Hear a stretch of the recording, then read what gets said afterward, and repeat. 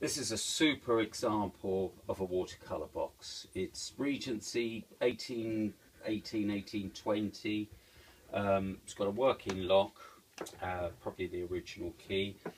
When you open the lid, you've got this leather panel which comes down.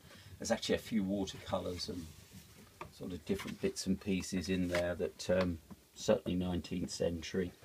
You've got a compartment to one side, you've got a mixing bowl to the other side, you've got the colours at the back, this tray lifts out, you've got more space underneath. There's lots of tools and charcoal holders, compasses. Then underneath all of these there's a wonderful label, R.Ackermann, colourman to the royal family, with the Fine watercolour box, makers to His Majesty and the Royal Family, 191 Regent Street.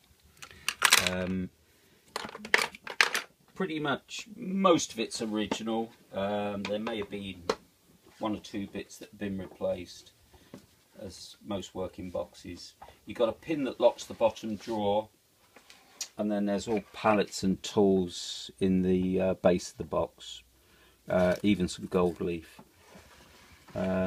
A lovely example of an early watercolour box. Thank you very much.